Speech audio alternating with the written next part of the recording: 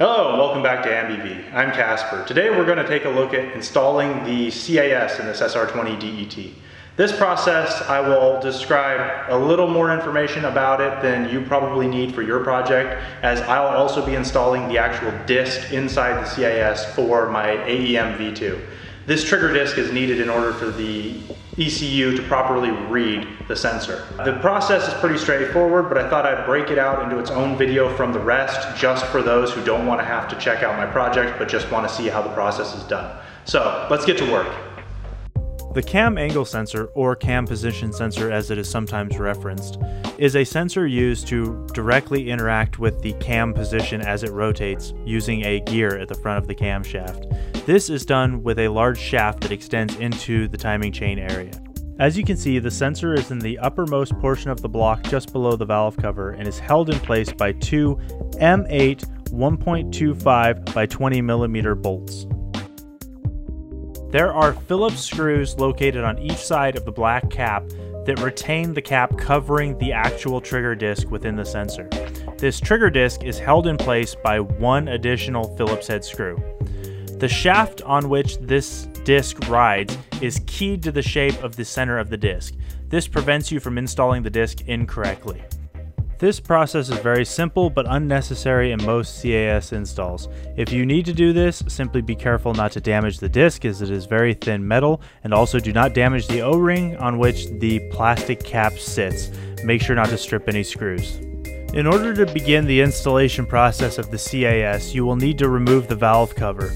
To do this, you should remove whatever covers the coil packs on your particular engine, then begin removing the coil packs themselves. In my case, I already have removed the screws that hold them in place, so I'm simply demonstrating where they are located. As you can see here, the coil packs are arranged directly down the center of the engine and lift directly off of the spark plugs.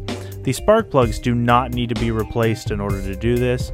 The coil packs will need to be left off to the side, and ideally you will not want to pull, bend, or drop them in any way, shape, or form, so be fairly gentle with where you choose to place them. In my case, my exhaust is cool, so that is a safe place to lay them. Once you have the coils safely stowed, you will need to locate the nuts holding the valve cover onto the head. These are located around the outside and inside near the coil packs.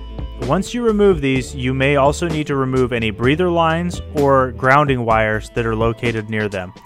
Be sure to keep the grounding wires available for when you reinstall. Underneath the valve cover, you will find a gasket. This gasket fits in a channel on the valve cover and may be silicone to the head in several places. If this is the case, it will not come up with the valve cover, and you will want to be careful not to tear or damage the gasket in the process of removing the valve cover. Simply leave it where it is, and you can rock it back into place if you're gentle on the reinstallation. On my head here, you can see where silicone was used to secure these D-shaped portions of the seal. These are notorious leaking points, and so silicone is often used to prevent a leak, but it also causes the gasket to be locked in place. If you leave this in place on your head while you're working, simply be careful not to lean on it with any tools that may break it, and that when you go to do the reinstallation, it is in the proper place and pre-slid into the groove before you attempt to clamp down the valve cover. You will need a 27 millimeter socket in order to rotate the crankshaft to bring the timing chain into the proper location. This can be done with a heavy-duty ratchet or a breaker bar, as I'm using in this case. Affix the socket to the end of the crankshaft right in the center of the crank pulley. Once you have this in place, slowly rotate the engine in the desired direction to align the timing marks. You will see these on the, in this case, second pulley, the pulley closest to the engine, in which there will be several deep hash marks. Sometimes these are filled with junk and will not be visible to the naked eye without cleaning.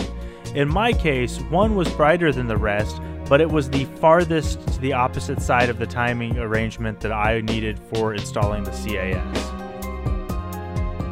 Turning the crankshaft will in turn turn the cams via the timing chain. There are several rules of thumb to try to find the right position. Some say there are dark links on the timing chain that should align with the holes in the camshaft, I have seen that these links do not exist in some timing chains. Another rule of thumb is that the cams should be pointed away from each other in direct opposition, the lobes pointing outward. This is a good rule of thumb, but not precise enough. Ultimately, the best way to do it is with the timing marks on the pulley. My crank pulley has 6 marks. The mark that I used is the first mark in from the left, so count 1 mark in from the farthest out mark. You can see these marks at the end of the pin protruding from the block, and as I move it back and forth, you can barely see them in the video. These are usually covered with dirt and are obscured from view, so you may have to clean them up and make them more visible. In my experience, you use the second mark in from the left to align this. I have heard people say contrary points, perhaps it's different on other SR engines, but when I was attempting to align this CAS, I had to use 1 mark in from the left to get it to where I needed to be. If you do this incorrectly, the engine will not start, as it will cause the CAS to be out of position for the firing sequence. It should not cause permanent damage, but you'll have to do the work over again to get it realigned. As you can see, I achieved the magic cam lobe alignment with them both pointed to the outside, so I'm pretty close. Once you have everything aligned, it's time to remove the CAS. Do this by removing the 2 M8 125 by 20 millimeter bolts that hold it in place. My washers and bolts are not factory. There should not be separate washers involved in the equation, but for whatever reason, mine was missing the original hardware, so I needed to use these. If I have time, I will look at sourcing the correct hardware just to be sure that it's accurate, as they're probably a larger, broader head flange bolt without a separate washer or a captured washer. These bolts should not be overly torqued and should be easily broken loose with hand tools. Do not hit them with power tools and do not turn them in the wrong direction, as the head is aluminum and you could pull the threads out of the head. Or equally bad, break the bolt off where it is. Now that you have the CAS loose in the head, you can simply pull it directly out the side of the head and it will unmesh from the cam. This is very straightforward and there isn't much to screw up here. As you can see, there are several dots on the CAS. There is a silver dot, a yellow dot, and a notch cut directly in the shaft. These 3 marks are used to align the CAS before it goes into the head, as well as guaranteeing the proper alignment once in the head. Before inserting it into the head, the silver dot should be aligned with the mark.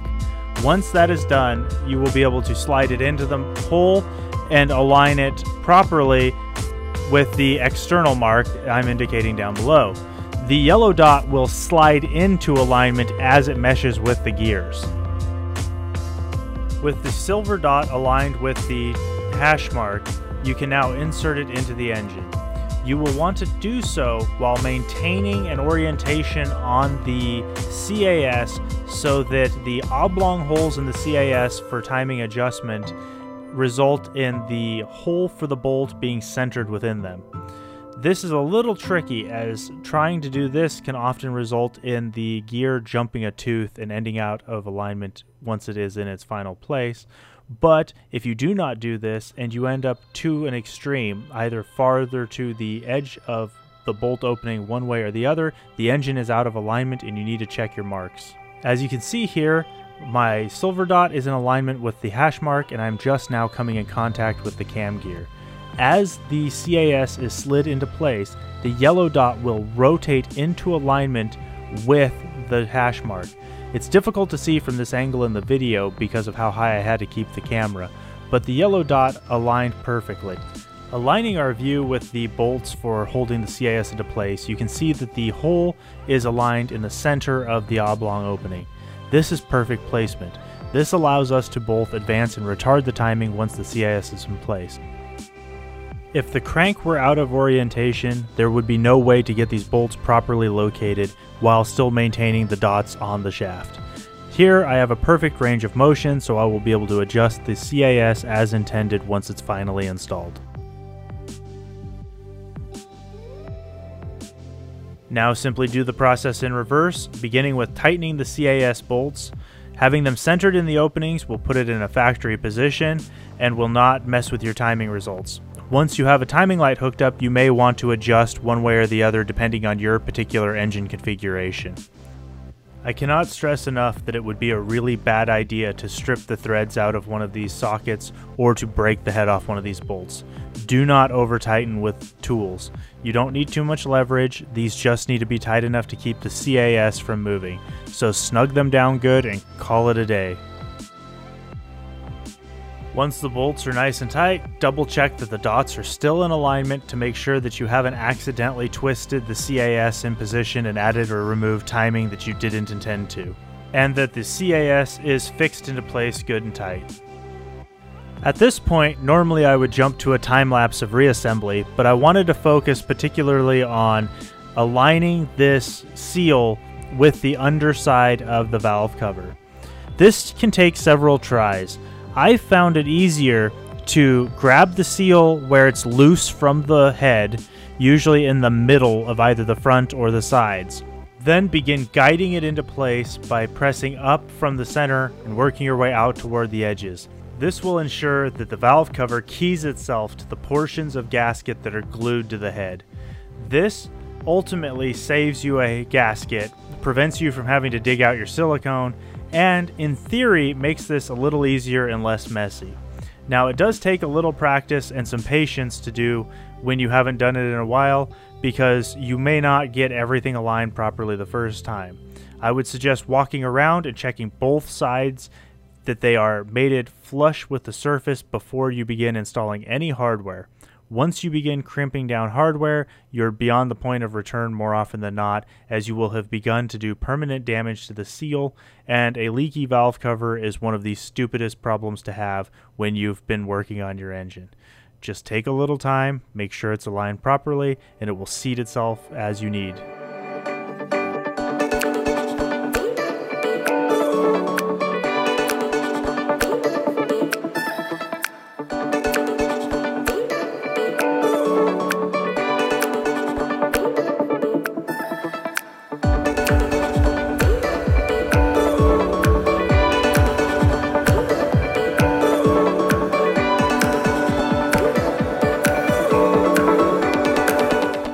As you're reinstalling hardware, ensure that all your grounding wires are back in place before you finish tightening everything.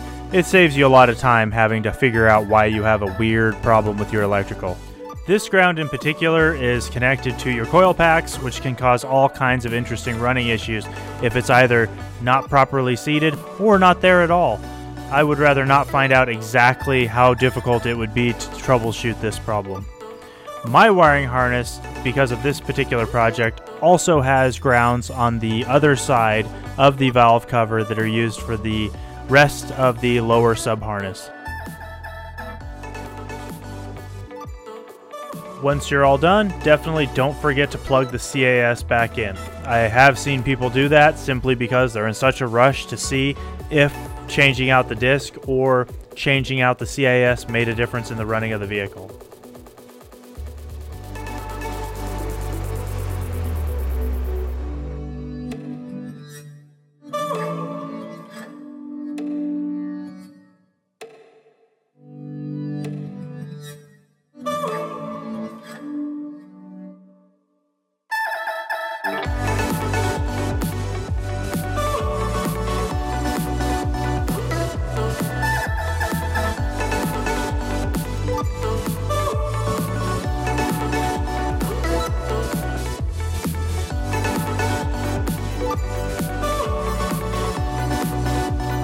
Alright, so as you can see, installing the CAS in an SR20DET, specifically an S13, isn't that difficult.